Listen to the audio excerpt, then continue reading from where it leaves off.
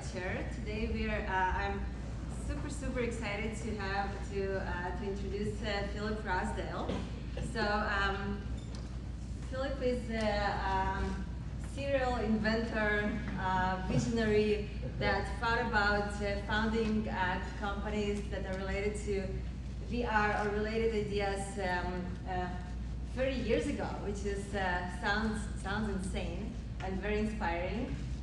So if you have heard of Second Life, so that was super famous. I remember that I was in grad studies, I thought that is really inspiring. Look at trying to connect with people all over the world through a social environment, which is a game-like environment, but there are also social connections there and businesses and so on. I thought it's a crazy idea. So currently Philip is a co-founder of High Fidelity and the CEO, and invented many things that he's going to tell us about. And so welcome. Thank you for coming.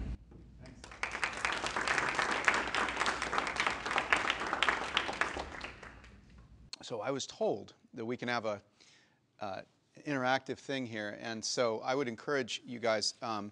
I have a history of my work, and we'll talk about that. But given that you guys are, in many cases, the experts and more expertise on some of this stuff than I am, I would encourage you to ask me questions, and then I don't think I'll really even go that long, and then we can have questions at the end. As an inventor and as a designer, I enjoy the opportunity to come do talks like this because whenever I try to write it all down, I catch myself. It's like learning a subject better by teaching it. It's like trying to explain this stuff is always helpful to me, so I value your thoughts on this as well. So just interrupt me with questions because I like that. I enjoy doing it that way. What I thought I would do is give you a little bit of the inspiration and kind of background, my own background, how I came at this and what my inspirations were, and then some of the early things that I did even before Second Life, and then Second Life itself and what did we learn from that, and then High Fidelity, which is what I've been working on for the last 6 years. How many people don't know anything about Second Life? There's some of you, right, who don't know? A couple of you? Okay, cool. Because it's been a while now. Second Life, I started it in 1999. That's unbelievable. I can't even believe I'm that old.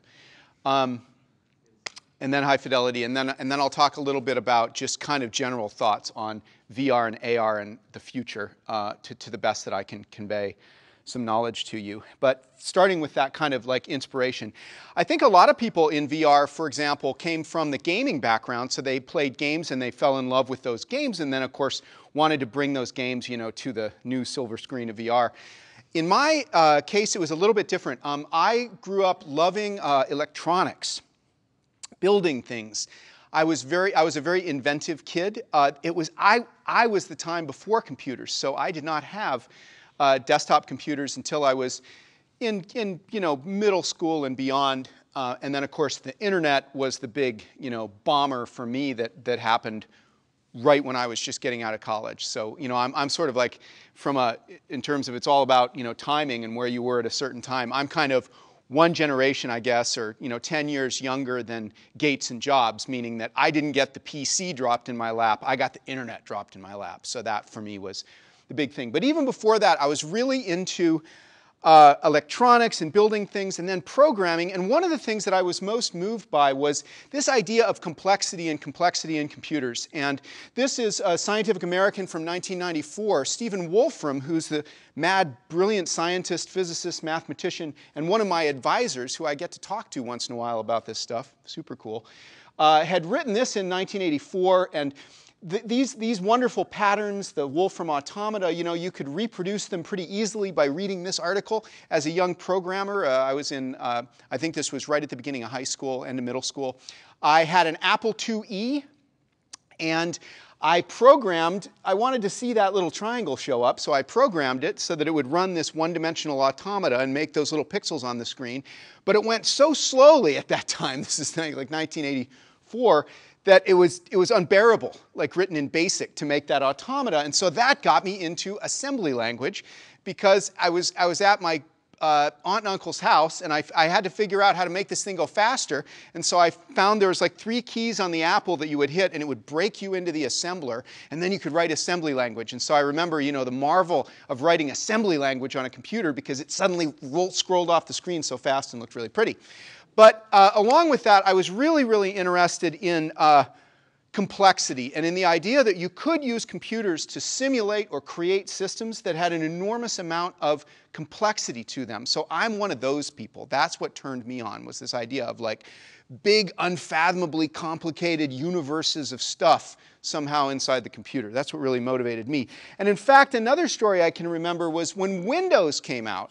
This is now about like 1986 or something like that. My buddy had a Windows computer, but what I can remember us doing was we got one of those early Mandelbrot. Is that how you pronounce his name? Mandelbrot, thank you. We got one of those scrollers. You know, you remember how you'd use these where you'd zoom in, and you'd zoom in right there, and then it would blow. Now back then in the 80s, it took it a good bit of time to do that. And so I remember my friend and I kind of went on the journey, or whatever you want to call it, of like zooming in more and more into this picture, until we ran out of machine precision. At some point, basically, most of these programs wouldn't like refresh the bits or whatever, so you'd run out of data and it would all just turn blue or something at the end. And I remember really being affected by the experience. We'd zoomed in and zoomed in and zoomed in until we ran out of computer, so to speak, and then we said, okay, wait a second, knowing math the way we do, how many times did we zoom in? Like 12 or 15 times or something. Well, how big is the original image, this image? And it was the size of Earth. And I remember being like, that's just ridiculous that you could compute, you know. You could use a computer to sort of simulate some great, you know, coastline or whatever that was of that scale. And so again, that really, really moved me as a kid. And then of course, I got into the game of life, you know, Conway's Automata, which just totally blew my mind, you know, the idea of a two-dimensional lattice in which you had this state machine, and it really started to look like animals or creatures or something. And this is just a great video here. I'll just kind of skip ahead in it, but it's just so fun. They just keep showing you at all the size scales, all the little gadgets you can make with these automata. And I'll just skip ahead a little bit, but you guys have probably all seen this. I love the big Game of Thrones music in the background.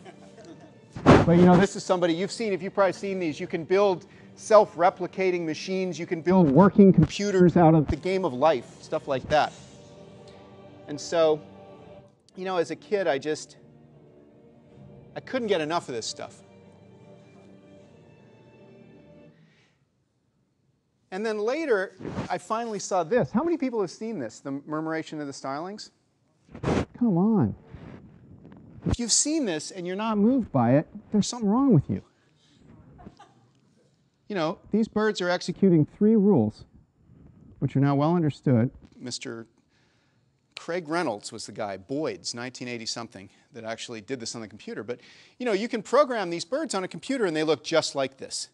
Now, how mind-boggling is that, you know, that they perform these kinds of acrobatics and create these sort of amazing patterns entirely under the animation of 3 simple rules. So that idea that complexity could emerge from, you know, the machine, and that we could create it in the computer, that was what really motivated me. So hopefully I've drilled that into your heads.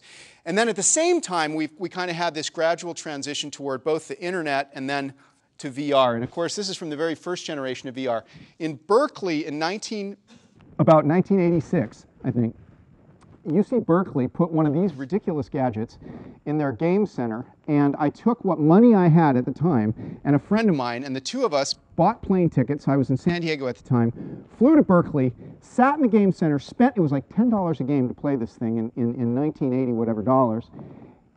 And we sat and we played it. I played it like 3 or 4 times, which is all the extra money I had after I paid for the plane ticket. And then I sat there all day and I just interviewed people and asked them, like, did it make you sick? What do you think was cool about that? Why did you like it? That's how into VR I was, even then in the late 80s. I was or you know, 1990 or something. I was really, really into this idea of simulating worlds and then going inside them. And in fact, shifting over to some sort of early ridiculous experiments, I've never found I didn't take pictures of a lot of ridiculous things I did when I was a kid, but this was one in my garage, 1992, and a college. I built this, which is, you know, the omnidirectional treadmill? This was even more crazy. It's basically a big lazy Susan in these long metal bars that I'd gotten out of the physics lab at UC San Diego. And it had these foot pads on it that slid, and there was a chain that went around here. And basically made it look like it was like a big Nordic track machine where you'd slide your foot back and the other one would go forward. And so by doing that, if you automated that with a motor and by turning the lazy Susan underneath you, if you think about it, you could kind of like move your feet any way you wanted to, and it would keep you centered in the middle of the thing. And that was because I think I did this motion platform thing because, and I'll show you a picture of this later. I considered it to be impossible at that time to build a head-mounted display. Having seen this virtuality thing and some other stuff, these things were so expensive at the time, it seemed inconceivable to me that any sane person would ever have a head-mounted display. And so I concluded instead that I had to do something like make you somehow like have your face in front of normal screens somehow, but like the rest of your body moving underneath you or something. Like you would have to somehow not have a head-mounted display. And I think that motivated some of these contraptions that I built. But then, about 1994, as I said, I moved to the Bay Area. Some of you may, how many of you being from Seattle have any, yeah, you have some recognition of this. So after college, having built a couple of these ridiculous contraptions in my garage, I came to San Francisco. And when I came to San Francisco, I discovered the World Wide Web, which was happening. I was so fortunate to move there. I was like at ground zero because basically the Caltrain station in San Francisco, 1994, was where it all began. Some of those early like game companies even, like the earliest versions of Fortnite, if you will, were happening in the mid-90s. Right there in San Francisco. And so, of course, I got there. People told me about the internet. I already knew a bit of networking. It was perfect timing. I was like, how could I possibly fail? As a young entrepreneur, you know, I was like, this was just handed to me. I mean, just the internet was just handed to me, you know, as a creator. So it was great. I didn't think at the time in 1994 that it would be possible to build the Matrix. I didn't think that it could be done because, as you probably may or may not remember, 3D graphics didn't work at that time. There wasn't a way to use a computer to do 3D, really. I mean, it was all really hacked together. And certainly the computers people had on their desktops couldn't do it. So I tried to think, well, what can I do instead while I wait? If you go back and ask my friends, they'll tell you I was nuts about this idea of like a virtual world and a virtual world on the internet.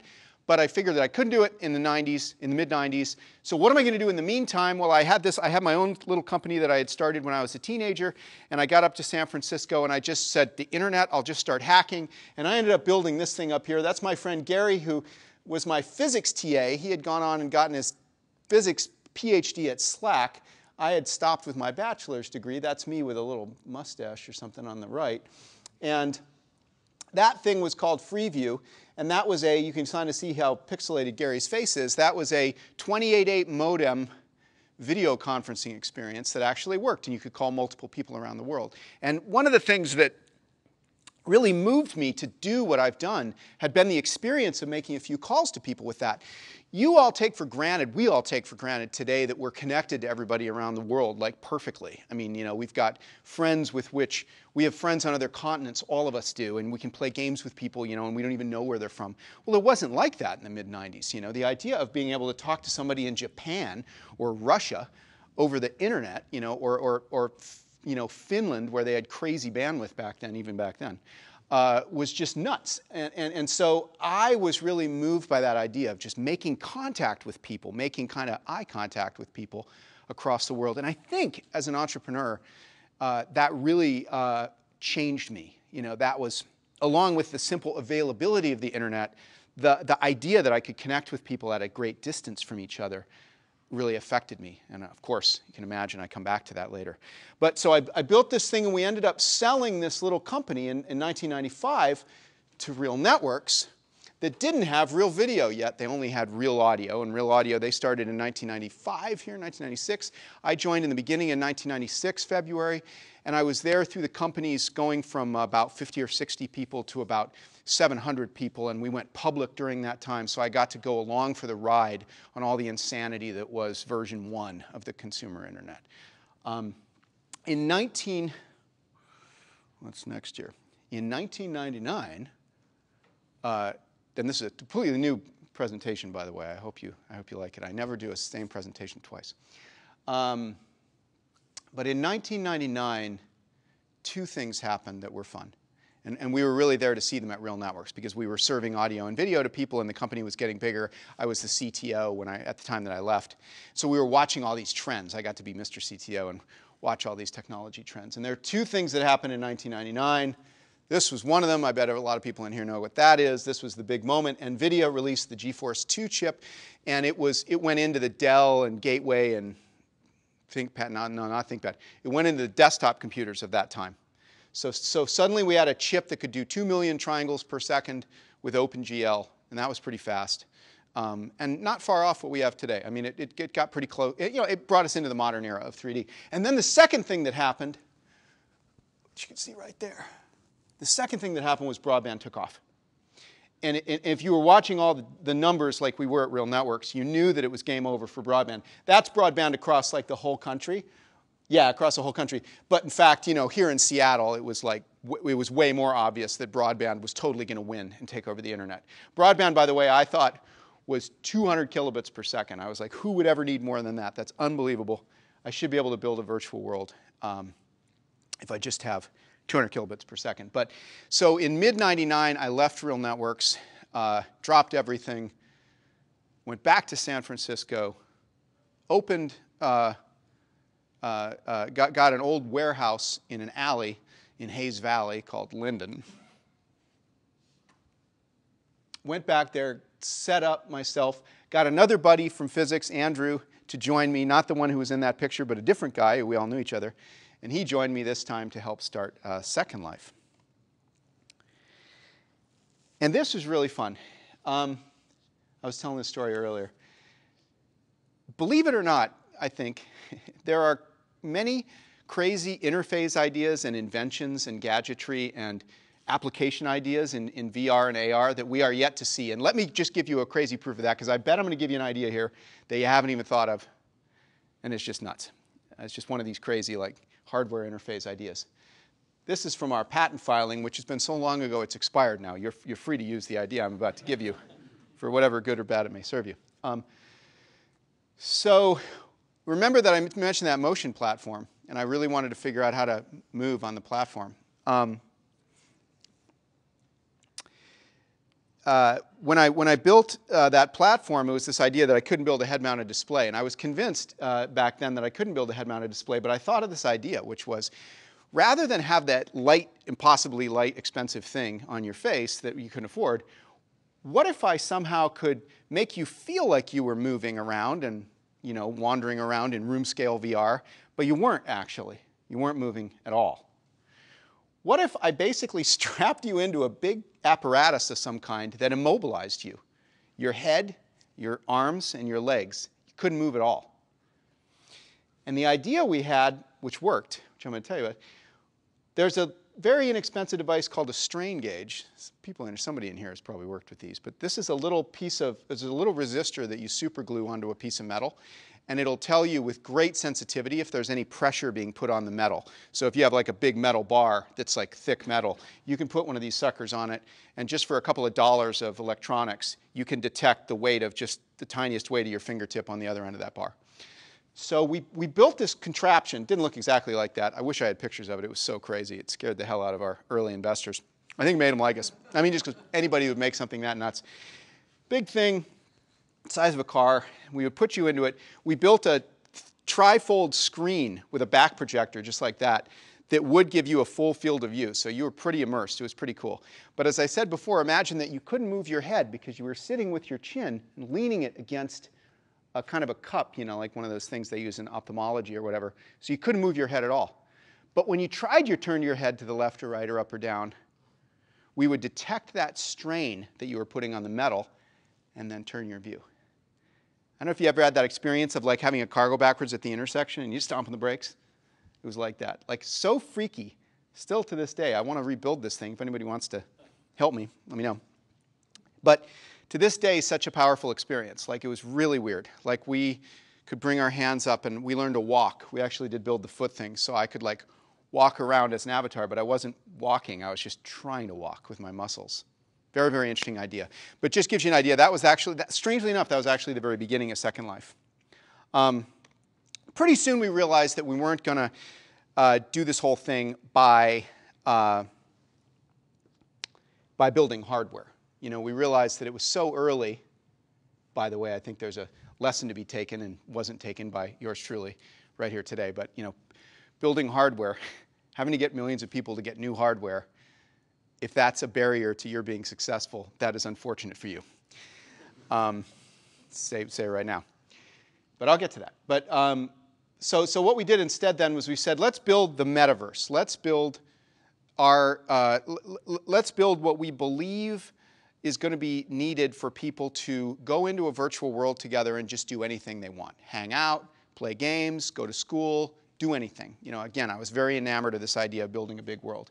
And this picture kind of captures all of what I still there's a lot of stuff in Second Life that hasn't been replicated, not even by my company and not even by all the other VR companies. Let me just point this out. There's two other people in the background there, and they're standing there. I did this 2 days ago in Second Life just to make this picture for you. That's me and my famous assless chaps, which was another story about my avatar. But what I've just done is I've built a primitive, right? So you see my avatar going like this. I'm making this primitive. The primitives, the atoms, the digital atoms in Second Life were pretty cool. You could twist them, you could cut them. They had kind of, I would say, just the right degree of malleability that you could make things like very small pieces of like glasses frames or earrings or dresses or anything you wanted with them. They were pretty good, especially for the time. Not good enough today, I don't think. But you could edit them, and the other people standing there were just watching you do it. So they could sit and chat with you and say, what weird thing are you going to make right now, you know? And there are sandboxes. This is actually what's called a sandbox. A sandbox in Second Life means a place that is generally open for all to build anything they want. And typically, like every 4 hours, everything deletes itself in there. So that's me making a test object. And then the coolest thing about Second Life was that you could attach code to every one of these objects and just edit it right then, and it ran. So just like HTML and JavaScript, Second Life gave you objects and what we called LSL.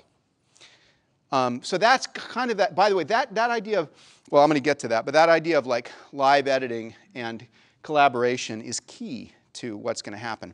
And in addition to that, we did this on a two-dimensional map where each server was one of these squares. That's a server, that's a server, that's a server.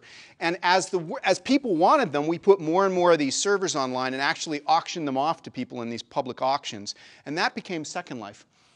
And today, so as a result of the combination of letting people build and then letting them build next to each other and being able to walk miles, you know, this is a waterway, right? I mean, this is an aerial view. This is a satellite view. You know, this is people would put free sex, for rent, future world, Russian thing. People would put all kinds of advertisements on the roofs of their houses because they knew that the satellite imaging was what made the Google map of the whole thing. Dig that. That's kind of a cool emergent behavior I wouldn't have thought of. So all of that worked, and then that really succeeded. We kept scaling it up. And we ended up with what we've got today, which is an area in Second Life about the size of Los Angeles, about 20,000 servers, and huge. 50,000 people at a time in there, still by far the largest virtual environment of this kind of general purpose sort, even compared to some of the successes, the early successes in VR. That is actually a massing diagram view, which was drawn of all the servers. Of course, we couldn't render that in real time, so we did that offline one time just with boxes. And I thought it was kind of charming looking to see it like that. But you basically had this enormous sprawling metropolis. The economy was one of the key things that enabled it. I'll get back to that. But the economy today in Second Life, today Second Life is still the same size that it was at its largest, but it never grew larger. So for the last about 10 years, it's been about the same size, which is about 1 million people a month use it, 50,000 people at a time online. And most interestingly, amongst that kind of city-sized space, a virtual economy going on which has a scale of about $600 to $700 million US a year in transactions between people, mostly for clothing, furniture, housing materials, teaching desks, things like that. So stuff to kind of fill the virtual world. Very interesting in terms of giving us a look at what's yet to come. I didn't watch my time. How much time have I used so far? Half an hour. Half an hour? Still have like another half an hour or so. Yeah, but then I want to give time for Q&A. Okay. So what did we learn from Second Life? As I said, this idea of collaborative building is core to these experiences. Just like the way refreshing a page on the web was, so too we have to get to something in VR, in my opinion, that looks like that. And we don't have it yet. We don't know what it is. Economies of scale can work. People are basically good. You know, we're in the midst of this huge societal conversation about technology being evil, but I think that Second Life was ample evidence that it can be good. You know, people in Second Life are, and always have been, pretty good to each other. I think the reason for that is that it's a highly transparent environment. It doesn't have boundaries. It doesn't have rooms. It's all one big space. It's very easy to invade other people's space, sometimes to a fault, but I think that's caused us to behave better. So that's just something to think about. Yes? What do you think motivated people to participate and be a part of Second Life as opposed to some other more traditional goal-oriented environment? Yeah, so what motivated people to do Second Life versus a goal-oriented environment? I think the fact that they could exhibit so much creative self-expression. I mean, I think the idea of a goal-oriented experience is adequate as a context. I think Fortnite is a good context. But around that, you've got to have an ability to be expressive that's adequate. And I don't think anything was yet adequate. You know, like the idea of playing World of Warcraft was good as a context, but it wasn't expressive. So I think it was just that people had that. In 2012 was about the time that I started High Fidelity. So fast forward 6 or 7 years from when Second Life was at its biggest. And two more things happened, which I'll just touch on briefly. This chip came out. I bought one. This is a SparkFun chip that's basically one of the chips that was in the Rift. So at about the same time that the Rift Kickstarter was up, I got one of those chips and was putting it on a scope at the office. And I basically said to the 7 or 8 people that were there with me, we're going to start a new company. We're going back into VR. Because I saw how fast those chips were. And I knew that something like the HMD would be possible. The LCDs seemed doable. But that chip, that's actually the gyro, not the integrated accelerometer and gyro. The gyro chip was the coolest thing. It still is. The other thing that was happening was that thanks to Netflix, this is 2012 right here, thanks to Netflix really, routers had to get updated. So latency got really low. And latency is a really important thing. You think about Oculus and all this stuff, but the really interesting thing is that what VR is deeply about, I think, is communication and connection, connecting people and allowing them to do work together, go to school together. And to do that, you need to have low latency. You need to have a latency of about 1/10 of a second between people. That's what allows us to do what we're doing right now. Everybody knows what a phone call is like when it's above that latency, 300, 400 milliseconds, which is what your phone calls typically are. It doesn't feel good. You can't connect with people. You can't know that you're being heard, for example. So what happened at about 2012 was that the halfway time to anywhere on Earth, again, thanks to Netflix, dropped to about 1.5, 1.7 times the speed of light, which gets you, I'm hand-waving a little bit, but most of the time it means you can get anywhere you want in 100 milliseconds. So if you could do everything else in the software correctly, you could get to this. This is an ITU study that I love that shows the knee of the curve here, right at about 150, 180 milliseconds. This was done with cell phones. So funny that they did this study as scientists and then published this, the ITU, and then nobody cared and they made the cell phones twice. They put the cell phones over here. People are stupid. So, armed with the idea that we could improve human communication, one of the first things we did, and I'll show you the video of this, was we built this at our office. We took some fake glasses and we put the gyros and everything on the little chip card there on the back, plugged it into a USB port, and wanted to be able to animate just the head of an avatar along with audio, along with doing audio, and see what that felt like. And this is what it felt like here. This is super cool. The campfires provide enough plain old regular visible light to show this sorry affair for what it is. A bunch of demented Boy Scouts, a jamboree without merit badges or hygiene. With the IR super... Boy Scout man? What book is he reading from? First page of Snow Crash. That's what I know. So that's Grayson, one of our guys at work long ago, reading from Snow Crash. But you can see that the ability to capture just the head motion with the gyro really conveys a lot. So again, where other people were thinking about rendering the scene, I was thinking about communicating. So we were kind of thinking more about this idea of audio and video and communication than anything else. Oops. So that was our very first experiment. But about 5 years ago, we kind of started soldiering on into what we've done so far with High Fidelity. And to that extent, I would just like to defend, this is my parts list for the metaverse. In other words, beyond gaming, beyond the VR hardware, what do we need to do? We need to do 3D audio. This room doesn't work unless we can hear each other spatialized correctly. Trust me, it has to work that way. Big crowds. How many people are here at this? So to move this into VR, we've got to be able to support 120 people or whatever. And that problem is a substantial one. So the yellow things are the things I say we need to do, but that we still haven't really started. And the blue things are at least somewhat done by High Fidelity. Reputation, we talked about this a lot. This is a big issue right now. Privacy. As we begin to go into VR to do work, to do entertainment, to do school, what degree of information about our identity are we going to need to give away? I'm going to argue not a lot. Like the real world, we're not going to just have our names over our heads that point back to our Facebook accounts. That's silly. What that means, I think, is that you're going to eventually need a very rich system of reputation, of regard, so that you can know, does somebody have a good credit score? Or do they work are they a student of this school? Are they a friend of yours? There's going to be a lot of rich systems that we need for that. Payments. Obviously, big thing with Second Life. We need to have some fundamental way to exchange value in the virtual world. And since as avatars, people are usually from different countries, you're usually not going to share a payment system. So kind of fundamentally, and this of course motivated a lot of our development work around blockchain, cryptocurrency. But one way or another, you need a payment system. Connected servers. This is something that I'm most passionate about that we haven't started working on yet, but we've talked about it and we've said like what we think the idea is. But the internet is compelling because of all the hyperlinks between the pages.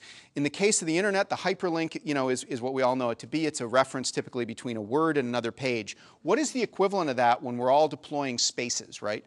I think it's some kind of an embedded, nested, recursively nested space. That is, I can put your University of Washington campus on my street if I want to, and when you're on my street in my server, if you look over there, you'll just see it. Something like that needs to be done. There's a hyperlink in the metaverse, and we need to design it, figure out what it is.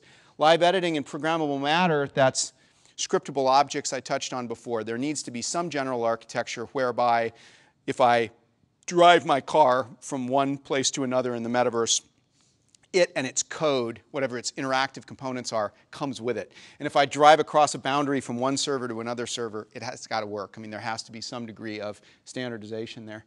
And then level of detail. We've all seen Grand Theft Auto, but what we need to get to is a Grand Theft Auto where the city is actually updated as you change things on the ground. And as we all know, Grand Theft Auto is kind of a one-way compression. Today, we need both ways, where if I move this coffee mug, that tiny pixel a mile away is visible to somebody else. Maybe not for a few minutes or something, given machine time, but it has to happen that way. And in our early years, we did some cool work. I'll just show you some pictures that was pretty cool of this. This is a, kind of dim, but this is a voxelized landscape in a building where we're basically representing everything using infinite level of detail. So you're looking out above about 15 kilometers there, and the faraway boxes are summary voxels of many, many smaller boxes inside them. So we did a sort of continuous level of detail. We even did fun stuff like this. You can see me sort of doodling around like this with my co-founder next to me as a first sort of avatar. We ultimately realized that we just weren't smart enough yet to figure out how to make a voxelized system capture all the detail we wanted for meshes and avatars. And so we kind of gave up on it a few years ago. But I remain very confident that we need a system that represents in some Minecraft-like way everything. Here's a picture of the biggest event we've been able to do so far. I'm going quick so I can stop and take questions. There's 400 people on the ground there. They're all yelling and screaming at each other. I'll show you a little video clip of that in a second. We did an avatar contest that day and gave away a few $1,000s to people just to have a reason to get people to come together. But this is an example of something nobody's done before. I guarantee you, Oculus, Facebook, nobody's gotten anywhere close to this, to having hundreds of people in one space all waving their hands and arms around without any latency with audio. And I'll show you what that looked like as a video. I think this is going to jump to... Is everybody ready? Yeah! This doesn't have like the big stereo sound. What you can't get there that was just insane. I was stage diving. I was on the stage over here and I'd jump and like stage dive on people and then come back on the stage. But if you had the headphones on, that whole audience is yelling and screaming at you just like you guys could, and it's just completely crazy as an experience. A couple more slides. So where are we today?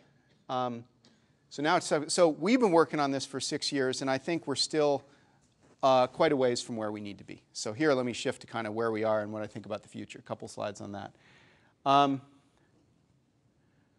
Whether you're talking about VR or AR, there are substantial undone things in them. This is my summary of it. I think with VR and AR, to a certain extent, what we're really trying to do first and foremost is replace our screens, give ourselves a new computer screen on which we can work. And unfortunately, to work, you need to be able to read text and type, and you also need to be able to wear it all day. None of those three things are done yet, and even the Quest, as good as it is, does not deliver on any of those three. Slightly higher resolution. AR's got even bigger problems, and they bridge into privacy issues. You know, where are we in this room right now? That problem is not only a formidable technical problem, which I know a number of you here have worked on, but also even like a privacy and legislation problem. Where are we going to store that data? What's safe? What do we have to do with it? And the other thing is that the AR displays, unlike the Magic Leap, they need to be see-through. We're not going to use a on-face display unless we can see the other person's face. So we got to solve that problem too. So that's a couple of problems. Beyond the hardware itself, where's the app? Where's the killer app for this, right? One observation, going back to Second Life, I touched on it earlier, is meeting new people is not enough anymore. We already did. We kind of won that war. We got everybody connected. So now we need to do more, which is why I think we look at stuff like Fortnite and we say, that's fascinating. But when you look at Fortnite or even Pokemon, what game do we all want to play? A persistent myth of the metaverse is that we all began playing some game together, like the way Ready Player One, especially the movie, was painted. But I don't think that's true. I just don't know of a game that we all... Taking everybody in here as an ensemble, what's a game we all want to play? That we're so passionate about, we get all spun up and build avatars and make money, and over what game? I don't think it's that. Education is ultimately, I think, probably one of the big booster rockets. If the people who teach here, at one of the most famous places for VR, could teach the rest of the world, the economic motive for that is tremendous. How much would people pick a faraway country in Australia, how much would they want to and how much would they pay to be in this room as avatars right now? So that, I think, is really actually going to be one of the big ones. But the problem is that the hardware doesn't work for that. You're not going to go to class all day in a Quest yet, not even in a Quest. And so you got that problem, not in a HoloLens. What about working together? I won't touch on this more. We can talk about it more. But we at High Fidelity think there's something very interesting about the shared workspace and the fact that people are starting to work remotely. And maybe we can use just audio and then sometimes the headsets to create a kind of a different workspace that has very interesting properties. But again, we're stymied by the fact that not in the headset. You can only use the headset for like presentations or something like this. And so we're thinking a lot about that. So looking a little bit kind of to the bigger future of all this stuff, it is not about gaming.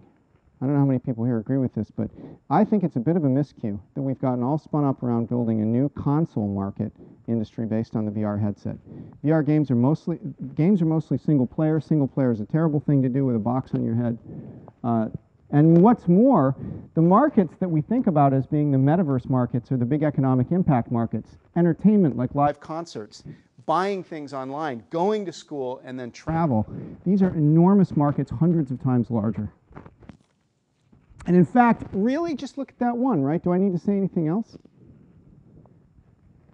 I don't need to say anything else, right? I mean, if the only thing we could do with VR was to knock it on one of those, from a convenience, carbon, whatever, you pick your favorite thing about that, right? That's going to get pushed by VR. Another point about the future is this next screen thing. We were talking about this at lunch. So I think you guys would agree with this too. We are carnivorous consumers of screens. Our screens are now too big. We are not going to carry a 65-inch screen around with us as some sort of a newspaper thing.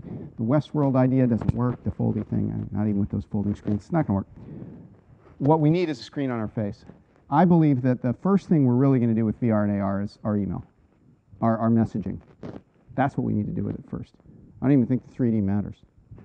Don't quote me.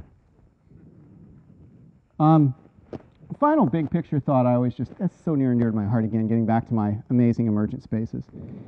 Here's just an interesting fact. If we took all of the about 1 billion machines that we have on the planet that are broadband connected and we made them all little tiles in some sort of a big tiling, you can do the math on that. But it turns out the math is it would look like GTA, be fully editable, and it would be the size of the above water surface area of Earth today at that level of detail.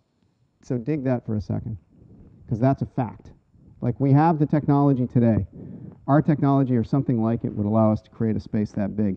And then, of course, and you guys probably, some of you read about this, then you might ask the question, how fast are computers going to get? You know, can we ever catch up with the size of Earth? And of course, we can. And in fact, we're going to go not just a little bit, but, you know, our computers, before they reach essentially the physical limits of what we can do with matter in terms of computation, we're going to go something like a trillion times faster than we are today. Meaning that the virtual worlds of tomorrow that we're going to build aren't just comparable to the Earth. They're so much larger, and our opportunities within them so much larger, that they make the Earth a tiny rounding error in all that. And so, you know, that is what personally, you know, bring it back to the beginning, that is what motivates me to continue working on what I'm working on, to continue working on VR. So let me stop there and take some questions. Let's do that. Okay.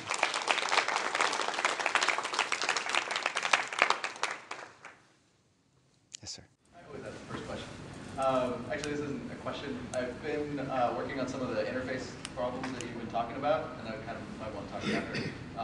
We kind of saw that this the same problem, especially with typing, and made it so that you can use a mobile phone inside of a headset, connecting it. So you can somehow see the Yeah, headset so you on. track it with SIGDOF, you map the canvas of the screen to a virtual canvas. We made it so when you pinch and zoom, the whole device gets bigger, so text is more readable, and then you can use the on-screen keyboards with your... I would love to see that. I would love to see that. I was saying to Alex earlier in the lab, I got to see some of the lab projects here, and I was saying that I think like something where you wear a Quest and you look at a table and it somehow finds the table. You guys are the experts of that. And then it shows a keyboard that you can touch with your fingers on the table so that you can hit the table to hit the key. Seems like maybe possible. That's something that I think we haven't seen yet. But yeah, so that sounds much more portable and practical though, right? You could do it like that. But I do think we need to get to keyboarding rates. Like I was saying, I can't believe it, but young people can type as fast on an iPhone as older people can type on a normal keyboard. That's weird. But we need to get that fast. We need to get to like normal typing speeds before we can use these headsets. Thanks. I'd love to see that. Thank you for the talk. It's great. I wonder, what do you think about, so Second Life had avatars, and I guess High Fidelity. So what do you think about avatars versus realistic humans? I don't know. We were talking about that coming over. We've done a lot of work. We've done like dupe scans to create avatars, so we have very photorealistic avatars. Obviously, the uncanny valley and getting to real performance photorealism in the moving face, particularly your own when you're looking in a mirror as an avatar, is very important. You know, so I think there's still a valley to pass through there. Less realistic avatars. Facebook did a great presentation on this, which was really, really gorgeous. I think they really nailed it. Where if you know somebody really, really well, if it's the person that you work with like every day, you can just have like a smiley face that that I've got like big bushy eyebrows, and so I just make bushy eyebrows, and everybody's like, it's him. But when you're meeting people for the first time, say in a business meeting with somebody you haven't met before, or whatever, in VR, then you want to have a really photorealistic avatar, right? Because then it conveys your personality. So I think certainly in the end we veer toward realism, but there's still a bit of a valley to cross. And the good news, I think, is that the territory at the nearer edge of the valley, the place where we're more like cartoon looking, nobody cares anymore, particularly people that are younger. I mean, I know who agrees with me in here, but it's like, I'm delighted lately. We have this app that we're working on. We haven't released it yet, that does a single shot photo of you and then turns that into an avatar. Everybody finds that like completely amusing, but I think if you showed it to people that are like 50 and older, they'd be like, whoa, whoa, whoa, whoa. And everybody younger is just like, fine, that's me, that's great, perfect. Let me, adjust it a little bit and I'm good. So I think like for work and many types of play and certainly school, there are simplified, more animation-style representations that are perfectly adequate. But I think ultimately we certainly, especially if Second Life is any indication, we totally want photorealism ultimately because we want to be incredibly detailed, rich. We want to be richly described, beautiful, distinctive, with flowing hair that moves in the wind and everything for sure. And that's why we've kind of tried to do both as much as we've been able to. What are some of your current ideas of what a shared workspace, a collaborative workspace would look like in VR, what some of the possibilities might be? I'm glad you asked me that. So we have been doing this secret project at High Fidelity for the last 2 months where we sent everybody home. This is pretty cool. Nobody knows this. I've talked about it a little bit in public. So in trying to figure out what the heck we're going to do while we wait for the Quest to get adopted or get improved, we started saying, like, what are we going to do with our technology platform? And so one of the ideas we had was, wait a second, what if we committed as a 80-person company to all of us working virtually on a tropical island, which is the workspace we've created? Of course. And so we have this very beautiful island. I'd love to show you some pictures of it. I could show you a few afterwards. We have this very beautiful, like, tropical island with these little different, very carefully crafted. Our content team has worked a lot on it. I believe that that type of a workspace is very interesting. It's all about connecting people and allowing them to comfortably enjoy each other, not about, like, sharing screens and stuff. You have to have that. That's table stakes. But the experience of working together is one of establishing communion with your coworkers, because that's the thing that if you're not co-located with each other, you can't do. And so my belief is that the powerful use for VR is in work, but not for the reason you think. It's because it addresses loneliness. And what's happening is we're all, correctly, because we're enabled by Zoom and everything else, we're all beginning to go home. But the problem of going home is not that you're less productive. Google just did a study. You're more productive at home. It's that you're lonely. You're not getting social contact. And so the focus of virtual workspaces must be on maximizing and integrating that social contact in the right way. That's, I believe, the answer to that. So I think you have nailed the economy in the second life, but what's your current projection and strategy in terms of nailing that in VR? We've tried, I mean, we're partway there. So what's the economic strategy for High Fidelity for in VR? So what we've been trying to do, what I believe is going to happen is, or an outcome that I think would be great and is very achievable, is a blockchain-based stablecoin of some kind. A stable valued cryptocurrency that can be used by anybody in any country to exchange goods and services with each other without a lot of transaction fees and with a high settlement time. For anybody who follows crypto, you know I'm sort of stating the 4 unachieved goals of crypto that for the last 10 years have remained strikingly unachieved. But nevertheless, they are possible. They're not, the laws of physics don't prevent us from doing that. We built a blockchain-based system which is currently deployed behind Second Life that is a single node right now blockchain, but it is at least prototypically correct in that regard. The blockchain stores currency itself, has a stability management strategy. There are several different strategies for maintaining a stable coin, but we can get into that later. And then we recognize digital assets for digital goods on the blockchain, which is super cool. I didn't touch on that here, but that's the other thing that I think is really possible and important with blockchains, and we use it today. So what we do is we create a single hashed code which is stored on a blockchain so that your dress is truly yours irrevocably. You have the immutable private key to that single digital asset. Everybody else can inspect that key and know that you owned it, or you bought it. You bought it from the designer for $1,000 at a show or whatever. That idea of immutable, non-fungible tokens as the asset pointers on things in the virtual world, that's got to be the way it's going to go. What's your office going to have? Herman Miller chairs, right? The Herman Miller chairs in your virtual office, in your virtual workspace, will have digital asset tags on them they could be stored in a central database, but probably a blockchain would be a pretty good way to do that. Yes? Kind of touching on the loneliness factor and on an added dimension to VR is that I can see a lot of photorealism and 3D spatial audio coming and bringing things to life. But there's also a really huge part of that connection, which is touch. And I'm wondering if you have any ideas about how to extend or use the tactile sense for the future moving forward. Yeah, I was going to say we have a company represented here trying to Haptex working on this. I think touch is hard. I think there are types of touch which are going to happen that are going to be very cool, like maybe helping us type faster or helping us manipulate objects. I think that touch as a sensory experience, like giving somebody a hug, is really hard. I guess I would say, as a technology optimist who bravely and sometimes to a point of failure attempts to solve every technological problem with coding and drilling holes in things, I would say that touch is the one that even I, loving this stuff and having read all about it, I don't even have an answer there. Part of the reason I did that crazy rig strain gauge based thing was that I figured, hey, if you couldn't move at all, then I could at least stimulate your sense of touch better. You know what I mean? Like putting touch affordances all over a moving body, I don't know how to do that. I think there's really basic laws of physics there that are pretty hard. But some progress is very possible and is happening already. Yeah. I believe very much in an educational platform as a really big thing. So it's very refreshing to hear from you that you know attempt that take as well. I think that we're going to come to a time of automation that's going to disrupt all the jobs that we have, and people can go there and not only learn but teach others.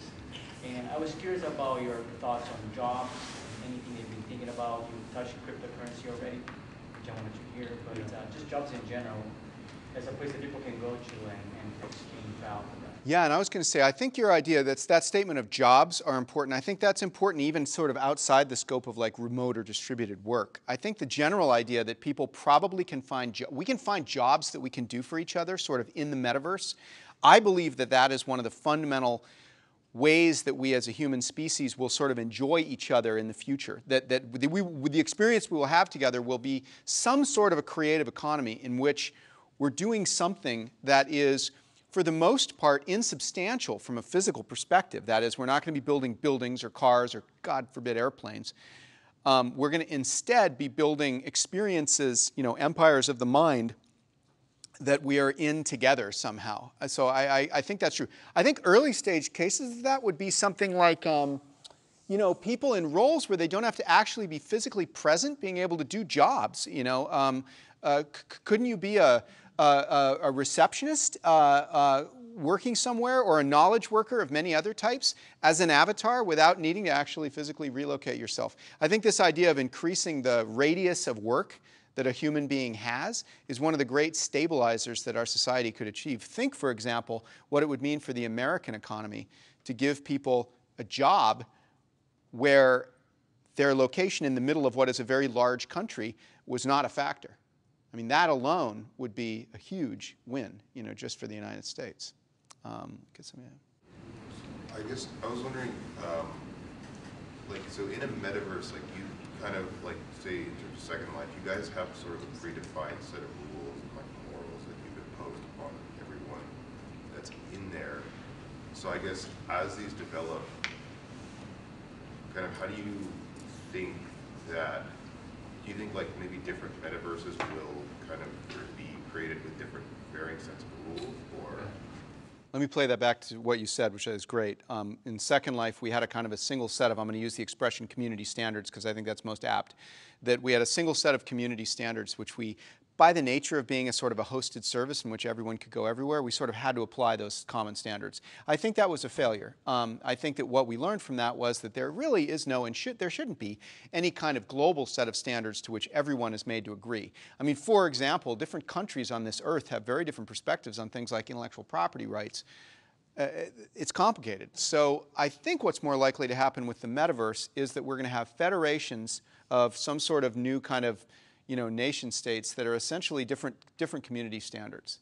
So I think that people will kind of find communities that are sufficiently fitting to their interests. You know, we were talking about this earlier, like, you know, your kids are going to go to school someday in VR, right? Someday, probably pretty soon. Well, you'll probably be pretty stringent about the environment that you want your kids to go to school in. I mean, you're probably going to have a pretty strict set of norms for what you want there. And I bet that there will be virtual environments that within themselves, within an insular, in an insular way, will provide you with whatever you want to, you know, be told about the teachers for your kids.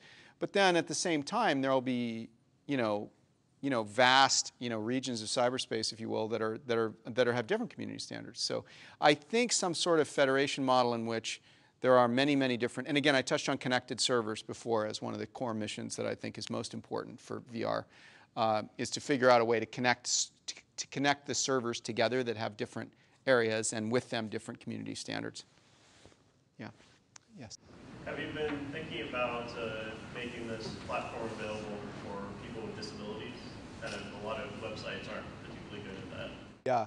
Obviously, I think there's an opportunity to provide support for people with disabilities in virtual environments, which is ultimately superior to anything we've yet done. And so I personally feel like that's an important design consideration. I do think that, I would say on that front that everybody else in the industry has done a pretty good job of that. That is to say, I think there's a lot of people that are inspired and thinking about disability affordance. So, by the way, I love High Fidelity. In fact, I spent a lot of last year in it. Thank you, sir. But the framing of my question is this. Right now, the current way that a lot of social VR platforms are is you download a package, you put it together, you upload your models. It's mostly sustained inside of your computer, and then it becomes very render intensive. What are your thoughts on going to something like Google Stadia, where it's all cloud-based, and then whatever you're getting is the final image? Yeah, so server side, should we use something like Stadia to do, rendering for virtual reality? With the advent of 5G, we will indeed, maybe once 5G stuff gets out there, but we will certainly get a transit time even to a mobile device sufficiently low that those latency concerns with respect to rendering will be met. I think personally, I think the economic problem, so with Second Life, we built a version of Second Life that rendered on the servers, so you streamed it, because especially back then, people didn't have fast enough computers to run Second Life fast enough, and Second Life's really fancy with a lot of detailed graphics and tends to run slow. So we were very intent on the idea that if we could build a server-based model, it'd be a good thing. The problem with it, at least at that time, and I only say this is kind of what the roadblocks you have to get over, was that rendering on the server actually costs like $1 an hour to the end user we had to pass along.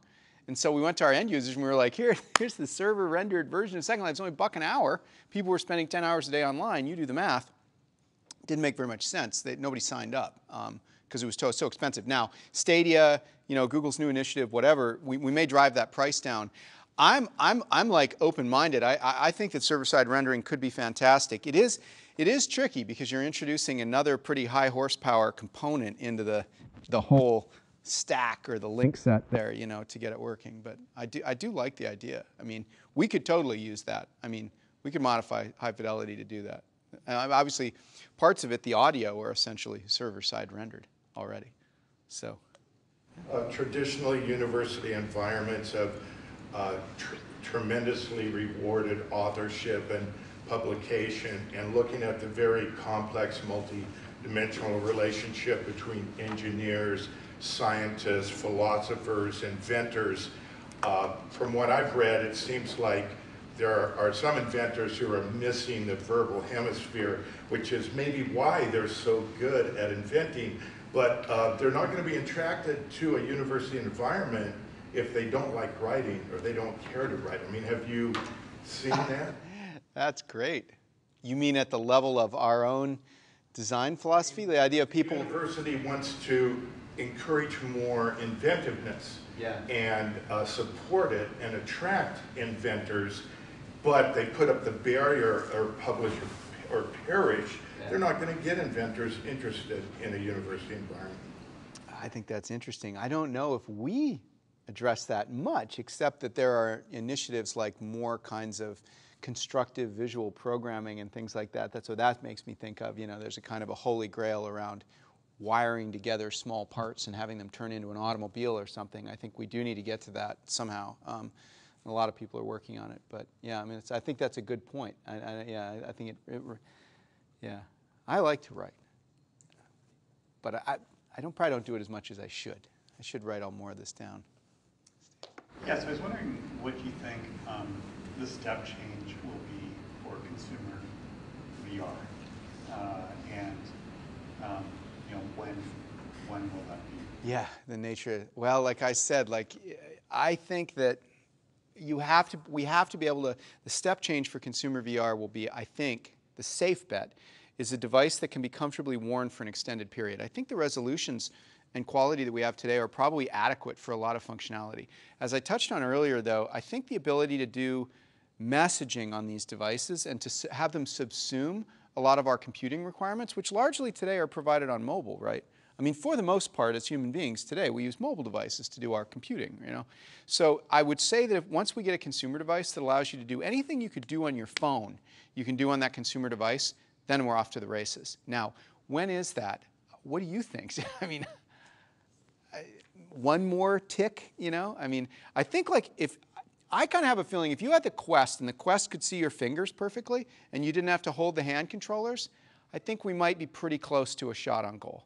Like I think if you had that device, so the Vive Focus is supposed to be that. It's not yet, but you know, like I think we're getting pretty close. So I guess what I would say is if you push me to call the ball on that, I'd say, what do we have for a deploy cycle? We're looking at 18 months to get a new device, right? Say a big new good device. So I would say maybe 18 months from now we get a good device. And then we see 7 years to $1 billion, you know, is kind of what the compression curve looks like for new, you know, that's what happened with the smartphone. The smartphone took about 7 years to get to everybody having the device. So maybe like 18 months then plus 7 years to where it's over, you know, whatever that thing is, we all have them. I don't know. Yes? High Fidelity coming to the Quest? It is. We have it running on the Quest. But I don't know exactly when we'll release that. I think we'll probably have to sideload it.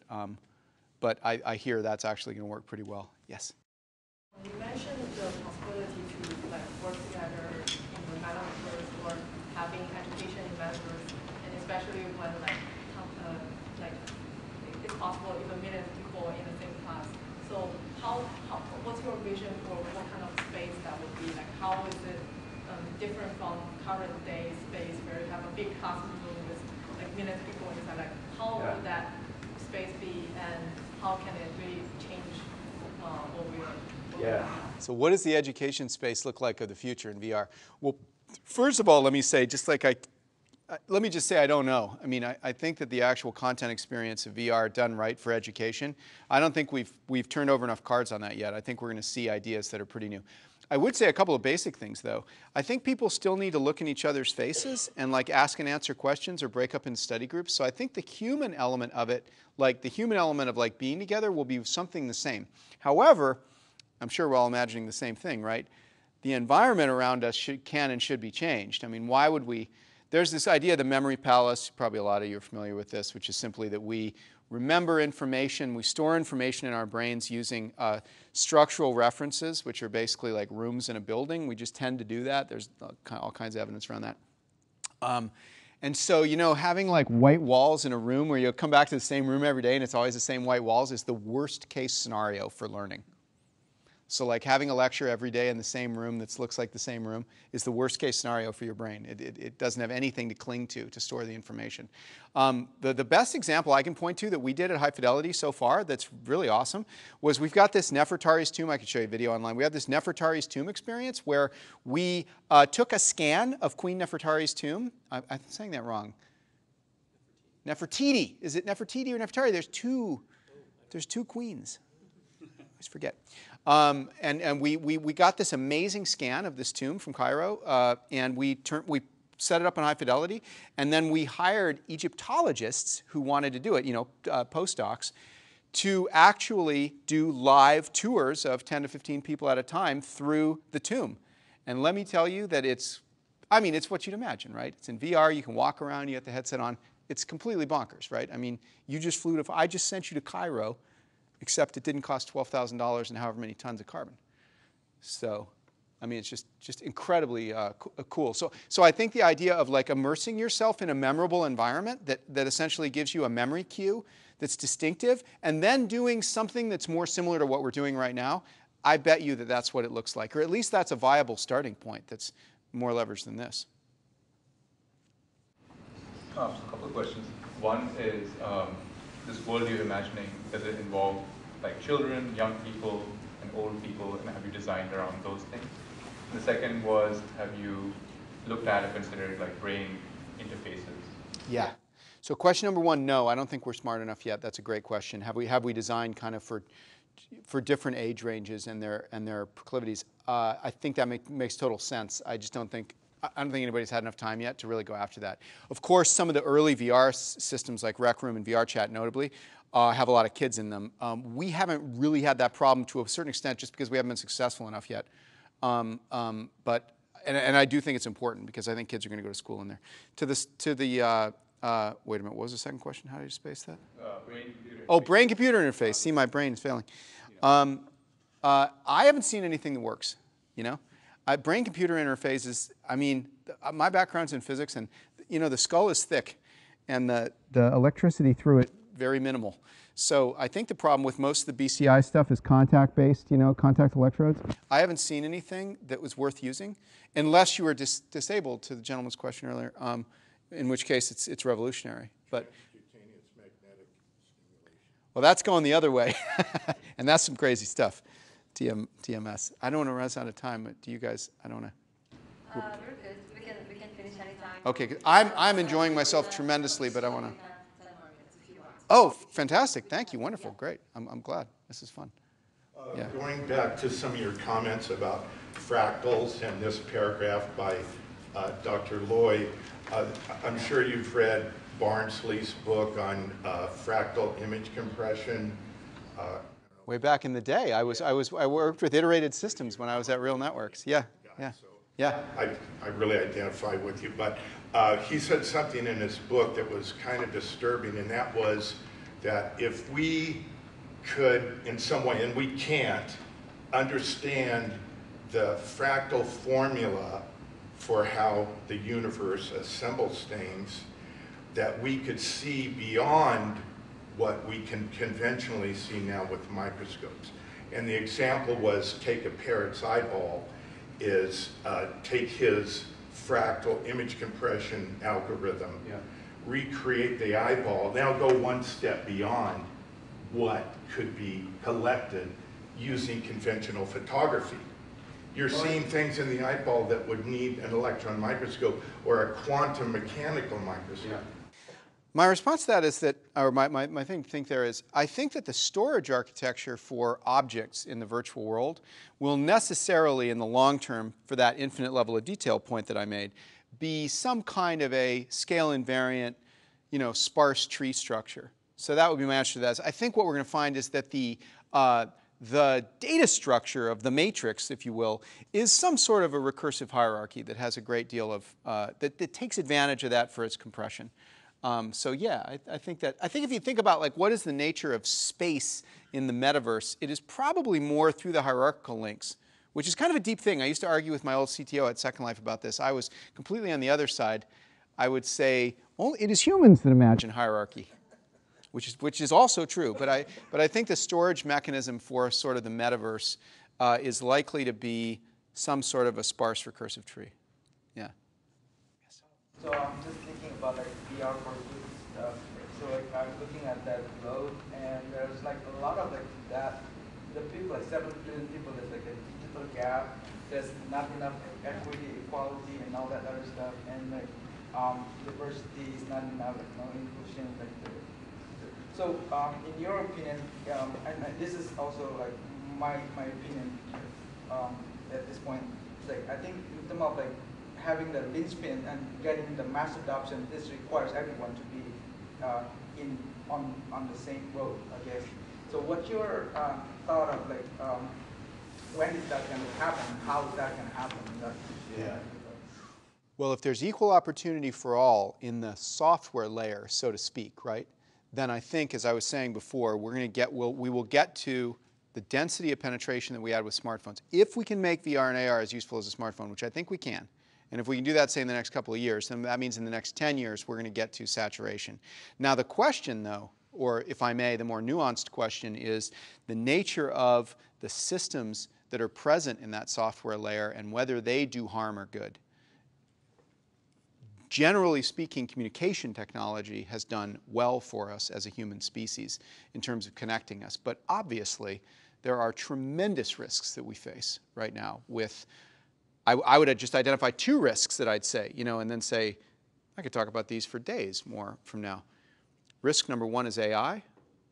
We've been talking about this. If we use AI to serve us advertisements or to serve us video suggestions, and this could get much worse in the virtual world, we are going to be training these machines to tear us apart. We've seen a lot of good talk about this lately. It's not just the fake news stuff. It's also just that if you get AI, if you tell AIs to exploit human weakness by advertising, they will, and we will fail for that. That's one thing. And then the second thing is and this is an even more damning problem. The second thing is what we all have been calling, what do we call it? Late stage capitalism has been the expression I've heard lately that's great. And the problem with that is, and this makes me think about crypto, if I can just be a bit philosophical here. Everybody with crypto is like, yeah, we got to make this free system where everybody starts over, and we've all got bitcoins instead of dollars, and I mean, it'll be in a level playing field. It won't, though. Because the problem is that systems that have very low transaction frictions and can move very quickly concentrate wealth really quickly. And that's the big problem. I don't know how to solve that one. So I think about this stuff because I do view my work's goal as being to be of service. And I think that to be of good service, I don't yet know. When I started Second Life, I was much more starry-eyed. We were in a different time then, right, as a human culture. It was 2003. I was like, if I can just make this currency where everybody can pay everybody for anything, it'll all be good. And to a large extent, there is some truth in that. But once the rich get rich, they get richer and richer, and that happens exponentially fast. And that's what we got Amazon today, and it's crazy. So we have to somehow, I say this, this is one where like I do not yet have the answer. We have to do something that is both empowering, letting people go to school across the world, right? I mean, that by itself will be unbelievably empowering, and I would work single-mindedly just to enable that, right, with this stuff. But once we've done that, we have to be mindful of the fact that, as we've seen with stars on social media and stuff, the more efficient the system is, the more efficiently the power law moves all the money and success to a few. I don't know if you saw the recent article about, this is great when I love this being my age, touring rock stars now are the new 1%. Touring pop musicians, the top like 10% or whatever now captures 65% of global revenue in entertainment. In 1980, that number was like 26%. So that's the problem. Our more efficient mechanisms of communication are basically giving all the money to one person. There was a great economic theorist who said, Russell Nash, the beautiful mind guy. He said in the 1950s, the interesting thing about the American economy is that by now, one person doesn't just have all the money. How horrible. And of course, the reason for that, I'm just philosophizing, but I have had to do this because Second Life kind of is a world and a country. The reason for that is disruption, which is fascinating. Technology is its own best and worst enemy, best friend and worst enemy. The reason that one person doesn't have all the money is not capitalism. Capitalism would give all the money to one person. It's just that we keep totally reshuffling the balls, right? So Amazon.com took over from Walmart, who took over from Sears, who took over from whoever it was before that. So technology disruption. Now, maybe in VR, technology disruption like goes to some ultraviolet catastrophe, right? Like maybe there's so much disruption in VR, latent in VR, that we don't even have time to see the capitalism take effect. But that sounds like totally wishful thinking to me. Yes. I'm curious to hear your thoughts on two particular applications of VR. First is healthcare. You didn't list it with those other spaces you called out, but I see a lot of new digital health startups. And then the second is on the topic of like machine learning and these algorithms making so many decisions in our lives these days. I've read books that kind of celebrate VR as the way to take complex data like that and create a visualization that I can experience in VR, and maybe with my natural capacities wrap my head around a little better, than if it's just numbers in a spreadsheet. I would say, let me take the second one first. I always think that's a funny one. This is one of the places where I love to try to make my friends laugh about this. I don't think we understand data in 2D. So I think going to 3 is like, that's just punching us in the face, you know? I don't think we're smart enough to really look at data. But so I think the kind of minority report of like, I'm going to take all the data and see the stock market upside down. I don't know. I personally, I know somebody's going to get mad at me for this because there are visualization exercises that I think are meaningful and interesting. But I would be the first to say, if you're working on that, be cautious about that, because that one feels like a good Hollywood story to me, but not. I just can't think.